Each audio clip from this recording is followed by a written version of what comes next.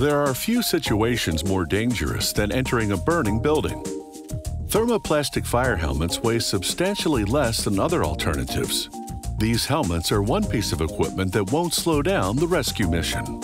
Production starts with the special blend of thermoplastic pellets. A vacuum pulls the pellets into a hopper. The pellets then flow into an injection molding machine.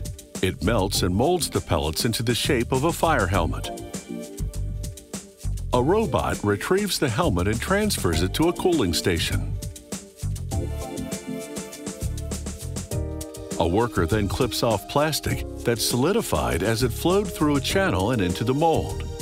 This unwanted bit is called sprue.